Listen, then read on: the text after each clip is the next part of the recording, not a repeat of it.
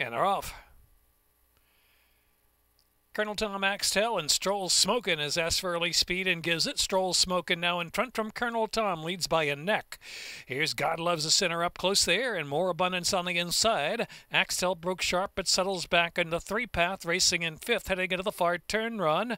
Another 3 or 4 back, and Oak Bluffs at the back of the pack. Into the far turn, and it's Stroll Smokin' pushed by Colonel Tom on the outside. Axtell is in third, and God Loves a Sinner. More Abundance fifth on the inside. Another 3 lengths back, and Oak Bluffs trying to get going from last. Top of the stretch, they make the turn for home, more than a quarter of a mile to go.